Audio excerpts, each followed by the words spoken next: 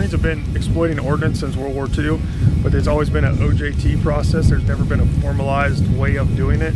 Each coast has their different flavors, the way they attack items, and the intent of the course is to give Marines a baseline knowledge and then take that stuff and go forward where they're doing real-world exploitation right now in Iraq. So what we're going to do today is we're going to apply heat to the part of the landmine that contains the main charge, and we're going to use heat to melt out the explosives inside.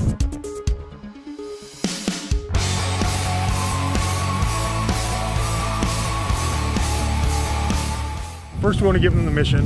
We want to give them the history and the background so it's something meaningful. They understand why they're doing it. And then we give them the tools and the techniques in the classroom so that when we come to the range, they already have a run and start at it.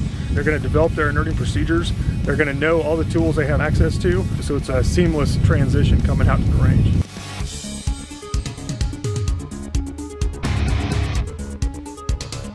They've removed all the explosive threats.